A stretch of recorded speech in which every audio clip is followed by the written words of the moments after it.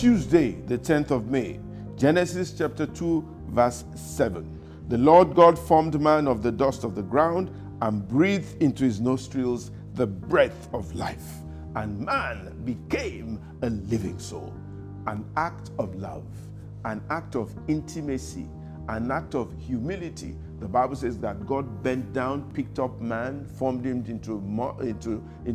picked up dust, formed him into a man, an act of creativity, and breathed into him the breath of life, kiss to kiss, nostrils to nostrils, an act where God is showing that he loves you. I don't know what you're going through right now, thinking that God has left you, God has abandoned you. God has told me to tell you he loves you. You're an act of love, an act of creativity, and because he loves you, I decree that you will never fail. Let me hear you shout, I will never fail.